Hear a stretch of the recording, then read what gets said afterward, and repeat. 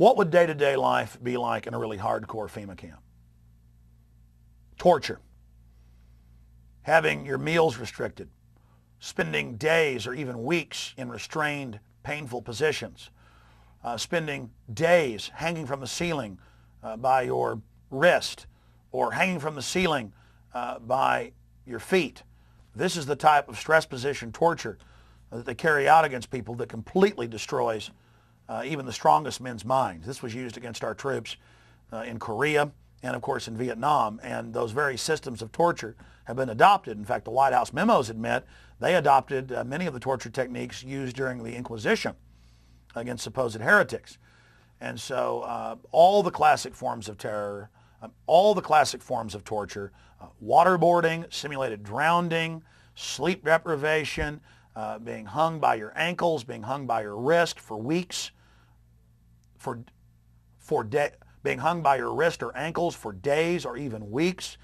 And what these camps are really for is about creating informants, grabbing prominent people, pastors, radio talk show hosts, authors, people that could resist the criminal government takeover. This is what it's always been about in history, is grabbing prominent people, taking them into camps. Usually it's enough to let them see other people being tortured or other people being killed or other people being starved to death.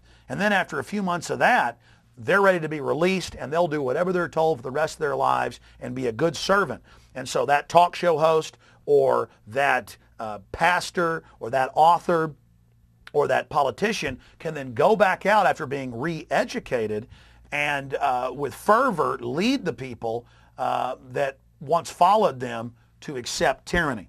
So FEMA camps, torture camps, the really hardcore ones are about breaking people. And they're about grabbing people that are prominent in the community, bringing them in and, quote, re-educating them.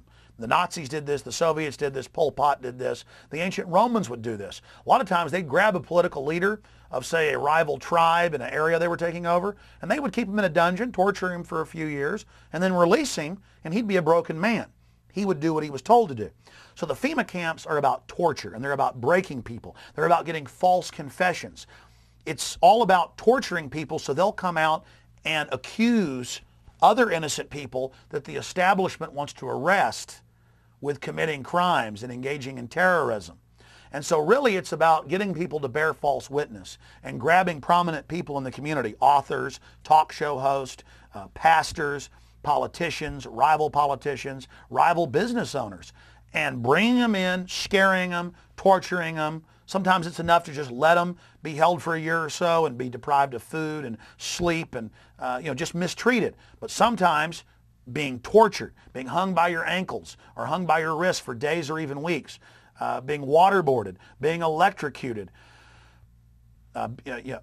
being shocked with electricity into submission. These are all the things that the federal government has now trained large cadres of medical doctors, psychiatrists, and jail guards to do. And it's all about getting people to bear false witness, to go out and lie, and to accuse other people once they've been released from the FEMA camp of being part of the conspiracy. And then that adds to the mass psychosis as everybody starts ratting on their neighbors to prove that they're loyal, to prove that they can be trusted. This is a classic system that tyrants have used for thousands and thousands of years that has now been brought to a high art form by the Pentagon and the New World Order. Do you think that they're trying to